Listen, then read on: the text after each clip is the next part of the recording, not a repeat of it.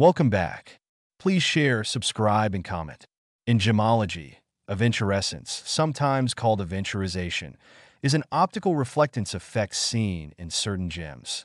The effect amounts to a metallic glitter arising from minute, preferentially oriented mineral platelets within the material. These platelets are so numerous that they also influence the material's body color. In aventurine quartz, chrome-bearing fuchsite produces a green stone, and various iron oxides produce a red stone. The words aventurine and aventurescence derive from the Italian avventura, meaning by chance. This is an allusion to the chance discovery of aventurine glass or goldstone at some point in the 18th century.